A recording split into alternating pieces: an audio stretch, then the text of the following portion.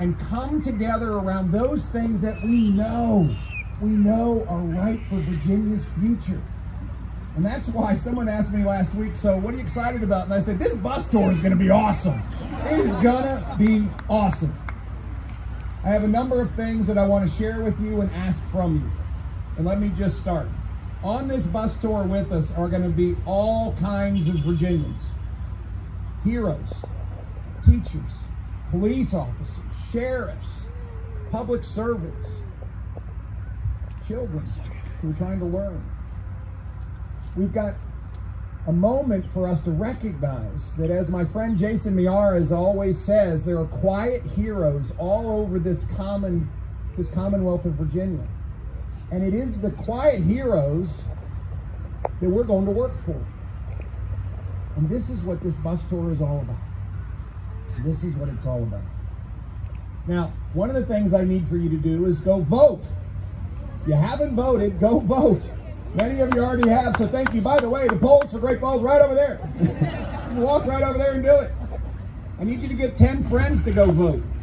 This is really important. You know, there's an action in this great democracy where we get to express our will for what our government will be, of the people, for the people, by the people. It's voting. But there's another action, which is to get others to vote too. So I'd ask you to write down 10 friends' names.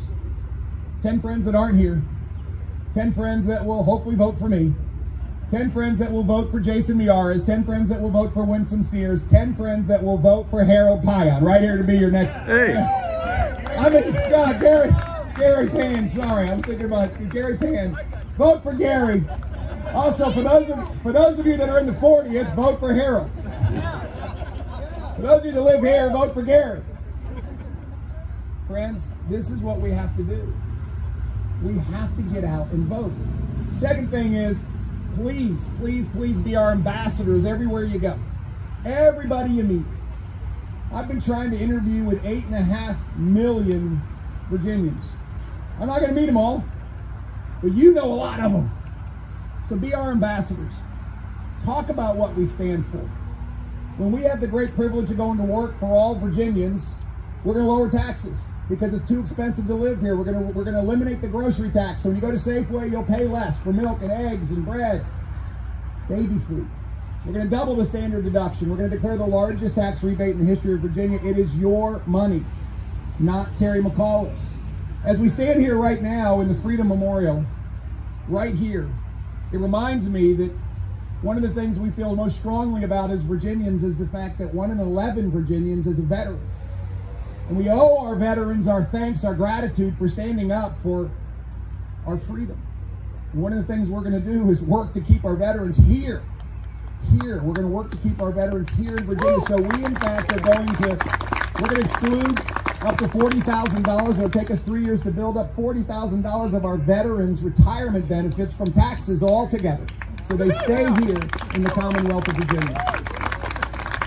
We're going to work for our schools. Schools absolutely are on the forefront of Virginians' minds right now, particularly here in Northern Virginia. We know what we need to do. One, our schools will stay open 5 days a week in class education. Second of all, we're going to make sure that we reestablish high expectations in schools, not the watered down ones that Terry McAuliffe left us. Third, we're going to have the largest school budget in the history of Virginia. We're going to invest in teachers. We're going to invest in facilities. We're going to invest in special education. And we're going to launch the most aggressive charter school campaign ever seen to provide choice in our public school system so that a child's zip code doesn't determine his or her destiny. And finally, you're hired!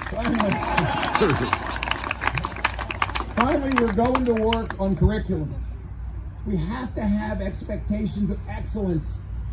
Yes, we're going to teach accelerated math all the way through. Yes, we're going to award advanced diplomas.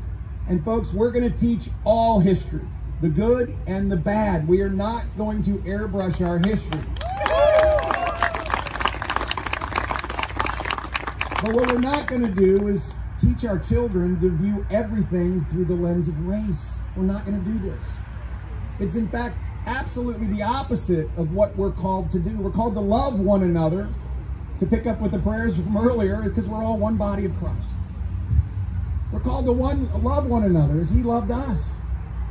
Not to divide everybody up into buckets based on the color of their skin. I mean, it's the exact opposite of what Dr. Martin Luther King was imploring us all to do, which is to judge one another based on the content of our character, not the color of our skin. So we will get critical race theory out of our schools on day one. We will. We will. We're going to make our neighborhoods a lot safer. Right now we're at a 20-year high in crime in Virginia. We see the murder rate escalating. A 20-year high in crime and murder rate. 4 of our great Virginia cities rank in the top 65 deadliest cities in America, with Richmond at number 11. Friends, this has got to stop. We've got to invest in law enforcement, not defund law enforcement. We've got to protect qualified immunity. We must invest in our mental health system, which is in a state of chaos. And our parole board is out of control. And so we'll replace the entire parole board on day one and go to work making sure that we have a system that looks after victims too. On day one, we're going to get our economy moving. Our economy's stalled out. We all know it. It's fun to watch Terry McAuliffe try to defend the record that's indefensible. 32 out of 79 of his economic development deals failed to create a single job. A single job. Friends, the states around us, and we watch it, Maryland, North Carolina, Tennessee, South Carolina, Georgia, they have been running laps around us for 8 years. Their economy is growing 70% faster. North Carolina created 8 times the jobs that Virginia has over the last 8 years. Tennessee 6 times. We got to get this fixed. So on day one, first, I will declare Virginia open for business. We will not be closed. We're going to protect our right to work status. Terry McAuliffe wants to get rid of it. I will protect it. We will not have forced unionization in Virginia. The Virginia Economic Development Partnership already claims that if we lose our right to work status, it will cost Virginians immediately $11 billion of investment and nearly 40,000 jobs. Right out of the box. Friends, we cannot let this happen. But we have to get our economy moving. We're going to jumpstart it. We're going to cut 25% of job-killing regulations. By the way, the Virginia Code has 37,000 pages in it. Imagine one of these businesses over here trying to figure out how to navigate that. We're going to cut 25% of job-killing regulations. We're going to declare a 12-month tax holiday for small business to keep their income. They can invest in growth and employment. We're going to create a training program to prepare our children through K-12 education to have them ready for college or a career. We're going to put incubators around our great universities and accelerators so that we can be an innovation economy, not a stalled one. And friends, over 4 years, we've got a plan to create 400,000 jobs and 10,000 startups. But let me be clear. Governors do not create jobs, businesses do. That's my job, to help businesses create jobs.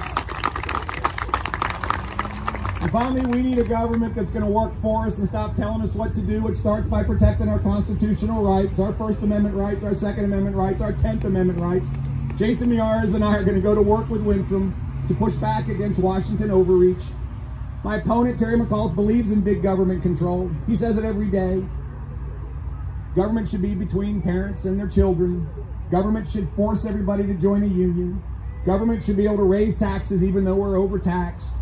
Government should, in fact, be able to tell your employer to fire you if you don't get a vaccine. And oh, by the way, forbid you from collecting unemployment afterwards. I mean, Terry McAuliffe said he wanted to make life difficult for people that didn't agree with him. He wants to ruin their lives. This is what he wants to do. Friends, here we go. We are going to go to work for the people. Finally, I have a real frustration with inefficiency and waste, and yes, I am going into government. Because that's where it is. That's where it is. And on day one, we're going to launch a full audit of every department in the Commonwealth's government for waste, for fraud, for transparency. And let me tell you where we're starting. First 2 big ones are the Virginia Employment Commission and the DMV. That's what we're going for. So I want to thank all of you for being out here this morning. I want to thank you for being out here this morning. We have a lot of work to do. And let's be serious. This is not about a campaign. This is about a movement led by Virginians, by parents. This is a movement, and here's what we must do. We will win the statewide offices. We'll sweep them. We're going to take back our House of Delegates with Gary Pan right here. You and I are going to carpool every day as we go down to work, all right? We're going to carpool. Yeah. I don't know if we're going to have that bus, pal.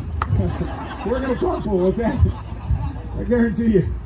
And we're going to go to work together in order to make this Commonwealth what we know she can, must, will be, which is the best state in America to live and work and raise a family. This is what we're going to go do. And Suzanne is right.